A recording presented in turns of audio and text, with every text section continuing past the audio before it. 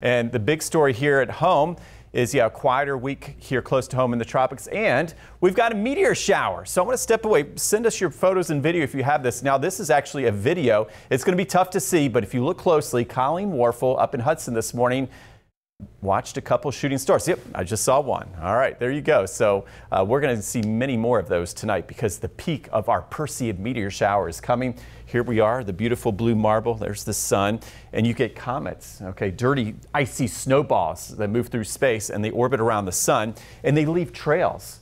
Okay, so the sun melts some of that ice and there's dust particles. And what happens is the Earth is going through one of those dusty trails, and those little specks of dust hit our atmosphere at hundreds of thousands of miles per hour, and they literally light up, okay? The friction just burns them up. So that's what we're going to see tonight, some shooting stars as we head into especially late tonight. So the best viewing, here's the key, the moon will set right around midnight.